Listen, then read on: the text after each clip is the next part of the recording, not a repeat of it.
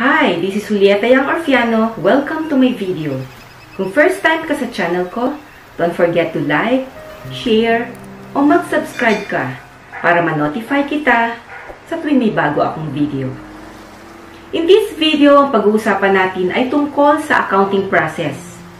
Ang mga topics na tatalakayin ko ay ang sumusunod: definition and nature of accounting, accounting process, the accounting cycle. Now, umpisahan na natin ang una nating topic, definition and nature of accounting. Ano nga ba ang accounting? Accounting is defined as service activity. Ang function nito ay mag-provide ng qualitative information, lalo na sa financial in nature, tungkol sa economic entities na ang layunin ay maging kapaki-pakinabang sa paggawa ng economic decisions. Ang accountants ay nagbibigay ng kanilang serbisyo sa pamamagitan ng pagbibigay ng information tungkol sa economic entities na nasusukat in terms of money. Ang mga entities na ito ay alinman sa profit-oriented, business entities or business enterprise, o kaya ay yung non-profit entities. Sa pangkalahatan, ang lahat ng parties na interesado sa entity, whether direct or indirect, ay tinatawag na stakeholders. Ang mga stakeholders na ito na gumagamit ng accounting information ay binubuo ng dalawang grupo. First, external users. Ito ang grupo or individuals na hindi direktang concern sa araw-araw na operasyon ng entity, ngunit indirectly related to the said entity.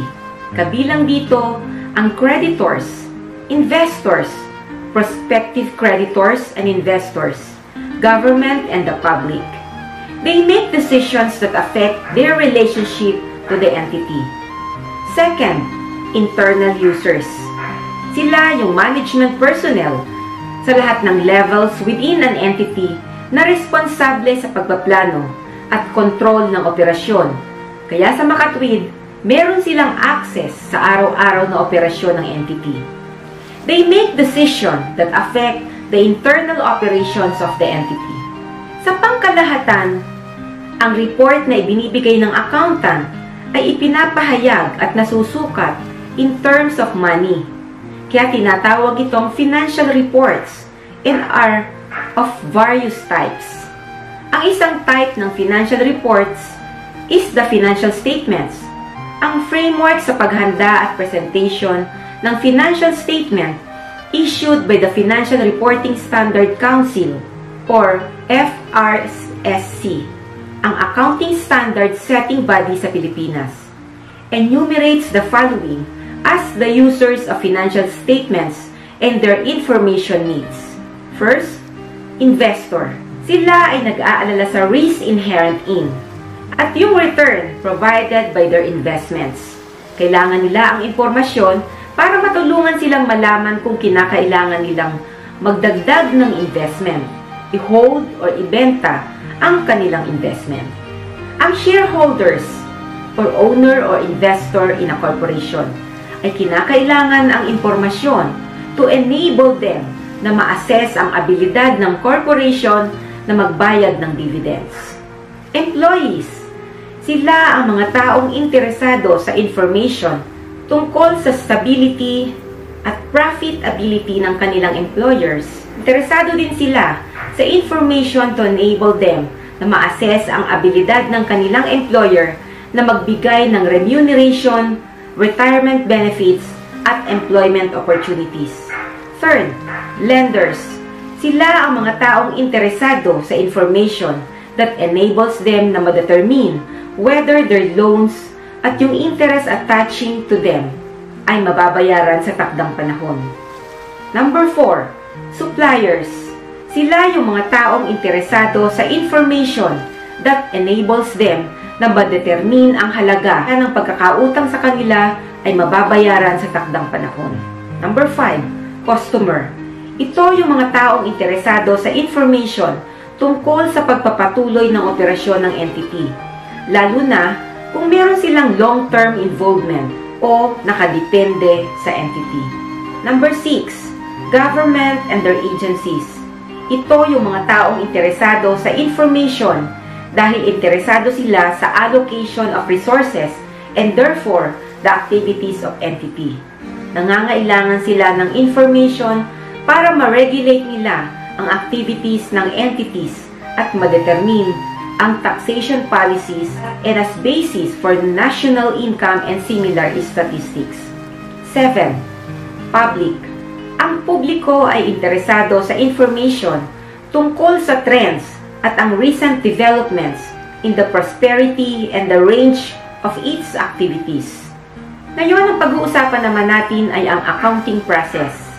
Ang accounting process refers to the procedures at series ng steps na isinasagawa para makuha ang impormasyong inire-report sa financial statements. Ang accounting process referred to as the accounting cycle. Ang accounting process ay nahahati sa dalawang phases, namely, recording phase and summarizing phase.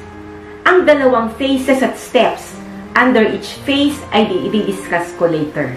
Recording phase. Ang recording phase includes collecting information tungkol sa economic transactions in the appropriate accounting records. Ang transaction ay economic event that changes an asset, a liability, or an equity account balance. Hence, it must be recorded. Ang accounting records, on the other hand, kasama ang business documents, journals, at ledgers. Ang transaction ay nire-record in terms of debits and credits, or the double entry system. Ang debit ay nasa kaliwang bahagi ng account, samantalang ang credit ay nasa kanang bahagi ng account. Ang sumusunod ay rules ng debit at credits. Increase in asset, debit. Decrease in liability, debit. Decrease in equity due to withdrawals by the owner or owners, debit. Decrease in income, debit. Increase in expense, debit. Decrease in asset, credit. Increase in liability, credit. Increase in equity due to additional investment by the owner or owners, credit. Increase in income, credit. Decrease in expense, credit. Ang sumusunod ay ang diagram ng accounting cycle. Ang number 1 ay business transaction. Second is documentation. Third is journalizing. Under journalizing ay ang general ledger at subsidiary ledger. Number 4 is posting. Under posting is the general ledger and subsidiary ledger. Number 5, preparation of a trial balance. Number 6, compilation of data for adjustment. Number 7, preparation of worksheet. Number 8, preparation of financial statements. Under preparation of financial statement is the statement of financial position or balance sheet, statement of recognized income and expense or the income statement, statement of cash flows, statement of changes in equity. Number 9, journalizing and posting of adjusting and closing entries. Number 10, preparation of post-closing trial balance. And number 11, preparation of reversing entries. Kapag ang worksheet ay hindi pa nagawa, ang adjusting entries ay kailangang i-journalize at i-post bago ang financial statement ay maihanda. Ito ay dahil ang basis sa paghanda ng financial statement ay ang updated balances ng accounts sa general ledger. Ang cycle ay ang tuloy-tuloy na proseso at steps na maaaring mag-overlap sa panahon ng accounting. Ang recording phase is composed of the following steps. First, documentation. Ang documentation ay proseso ng paghahanda o pagtanggap ng appropriate business documents.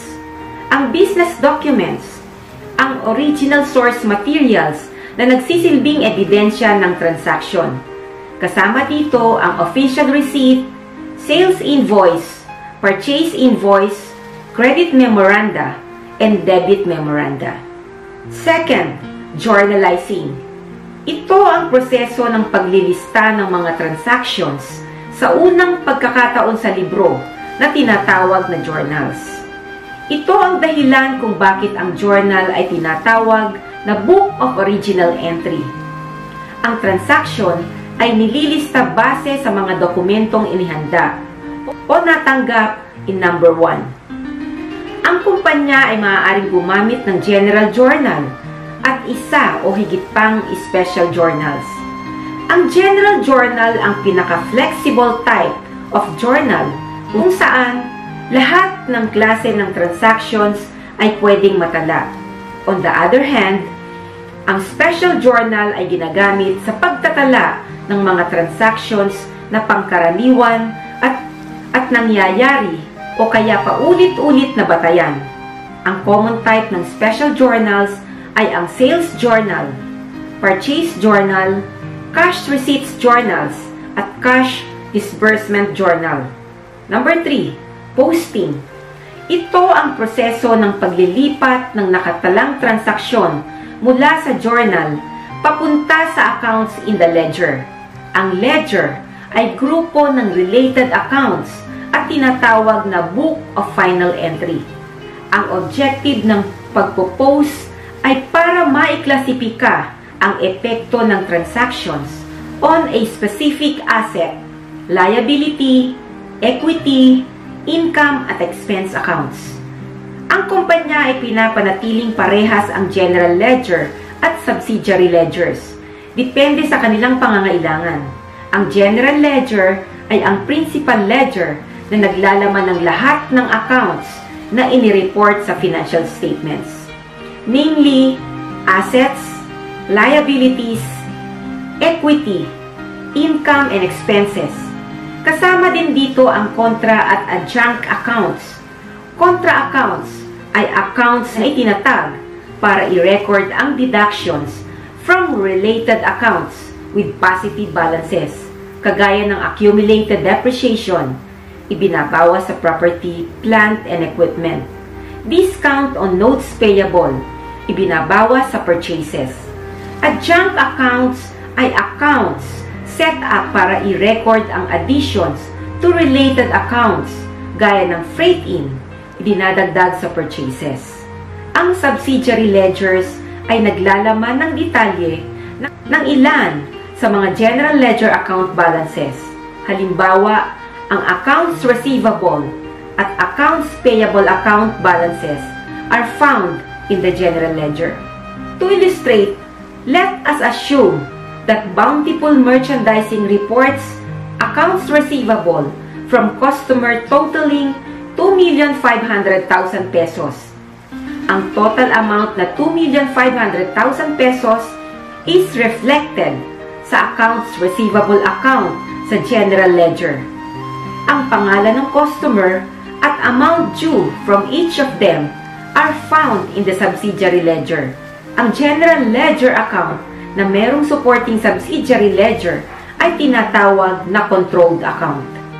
Ngayon naman, ang pag-uusapan natin ay ang summarizing phase. Kasama sa summarizing phase, ang mga hakbang na kailangan sa paghahanda ng periodic summary reports. Ang phase includes the following steps. Number 4, preparing a trial balance. Sa prosesong ito, ang paghahanda ng summary ng balanse ng accounts sa general ledger na kilala sa tawag na trial balance. Pagkatapos ng lahat ng transactions ay naipost, ang balanse ng bawat account ay dapat matukoy.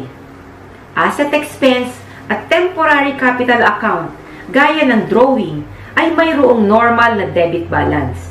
Liability, equity, and income or revenue accounts ay may normal na credit balances. Ang trial balance ay inihahanda para patunayan ang equality ng debits at credits, ngunit hindi ito nagsasaad ng accuracy of work done. Gaya ng idiniscuss sa previous accounting subject, merong errors in recording na hindi magiging dahilan ng inequality sa trial balance.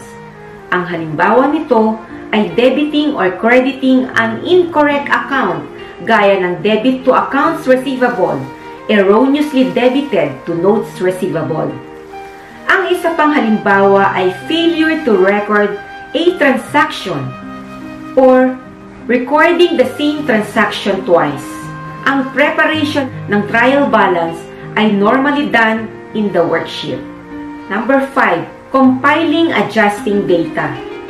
Ang prosesong ito ng pagtitipon at putting together various data na kinakailangan para i-update ang balanse ng tiyak na accounts in the books of the company. Adjustments based on compiled data are then recorded bago ihanda ang financial statement.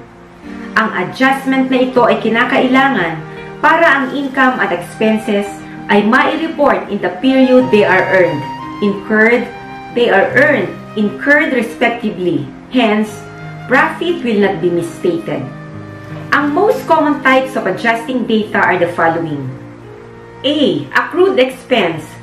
Ito ay expense incurred pero hindi pa nababayaran as of the statement of financial position date. Gaya ng interest, accrued notes payable. Another example ay accrued salaries of employees. Ang accrued expense ay unpaid as of the statement of financial position date, but it is matched against income or earnings for the current period. Adjustment for accrued expense is recorded as follows. Debit expense, credit payable. Example number 1. Ang company ay may outstanding 180 days 12% notes payable dated October 2, 2008 amounting to 200,000 pesos. Ang interest ay payable upon maturity of the note. Ang company's accounting period of financial year is the calendar year, that is January 1st to December 31st. Interest for 90 days has accrued on note as of December 31st, 2008. That is October 2nd to December 31st. The adjusting entry to record accrued interest is as follows. Debit interest expense for 6,000 pesos and credit interest payable for 6,000 pesos. 200,000 pesos times 12% times 90 over 360. Example 2. A company pays salaries every Friday, the end of a 5-day work week. The total salaries for the week ending January 3, 2009 is 180,000 pesos. In this case, the 180,000 pesos salaries for the week ending January 3, 2009 is for services rendered by employees on December 30, December 31, January 1st, January 2nd, and January 3rd. Therefore, the company has accrued salaries for 2 days as of December 31st, 2008. The adjusting entry to record the accrued salaries is as follows. Debit salary expense for 72,000 and credit salaries payable for 72,000. The computation is 180,000 times 2 over 5. Letter B, accrued revenue or income. Ito ay revenue or income earned but not yet received or collected as of the statement of financial position date. Gaya ng accrued interest on notes receivable, accrued revenue or income is not yet collected but is matched with expenses for the current period. Ang adjusting entry para i-record ang accrued revenue or income is as follows. Debit receivable and credit revenue or income. Example number 3. A company received a 120 days 12% note dated November 16, 2008 amounting to 300,000 pesos. Interest is receivable upon maturity of the note. As of December 31st, 2008, interest for 45 days, that is November 16 to December 31st, is already earned but not yet collected. Ang adjusting entry para i-record ang accrual of interest income is as follows. Debit interest receivable for 4,500 pesos and credit interest income 4,500 pesos. The computation is 300,000 pesos times 12% times 45 days over 360. Letter C, prepaid expenses. Ito ay expense na bayad na or acquired in advance, gaya ng insurance premium. Ang ibang halimbawa ay rent paid in advance at office supplies purchase. Ang adjustment relating to prepaid expense at the end of accounting period ay depende sa method na ginamit sa pag-record ng initial payment. Meron tayong dalawang method sa pagre-record ng prepayments, namely the asset method at expense method. Under sa asset method, ang payment ay initially debited sa asset account at the end of the accounting period at ang expired or used portion ng asset ay ililipat sa expense account. Under the expense method, ang payment ay initially debited to an expense account. At the end of an accounting period, ang unexpired or unused portion ng asset ay ililipat sa asset account. Ang comparative entries para i-record ang payment and subsequent adjustment at the end of the accounting period under the two methods are presented as follows. First, to record the initial payment of expense. Under sa asset method, debit prepaid expense and credit cash. Under expense method, debit expense and credit cash. Second, to record adjustment at the end of the accounting period. Under asset method, debit expense, credit prepaid expense. The amount recorded is the expired or used portion of the prepayment. Expense method, debit prepaid expense and credit expense. Amount recorded is the unexpired or unused portion of the prepayment. Example 4. On April 1st, 2008, a company paid insurance premium of 60,000 pesos, covering a period of 2 years, beginning on this date. The entries to record the payment on April and adjusting entry on December 31st under the two methods are as follows. Under asset method, year 2008, April 1st, debit prepaid insurance for 60,000 pesos and credit cash for 60,000 pesos. December 31st, debit insurance expense for 22,500 and credit prepaid insurance for 22,500. The computation is 60,000 pesos times 9 over 24 equals to 22,500. Ang expired portion ng insurance ay para sa period ng April 1st to December 31st, 2008 or a period of 9 months. Under expense method, 2008, April 1st, debit insurance for 60,000 pesos and credit cash for 60,000 pesos. December 31st, debit prepaid insurance for 37,500 and credit insurance expense for 37,500 pesos. Ang computation is 60,000 pesos multiplied by 15 over 24 equals 37,500 pesos.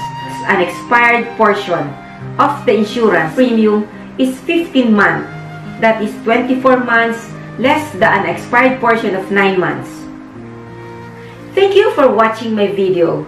I hope may natutunan ka sa videong ito. Kung nagustuhan mo ang videong ito, meron akong ginawang part 2 at continuation ito. I-click mo lang sa taas or sa baba ng videong ito. Don't forget to like, share o mag-subscribe ka para ma-notify kita sa tuwing may bago akong video. Once again, this is Juliet Orfiano. See you on my next video.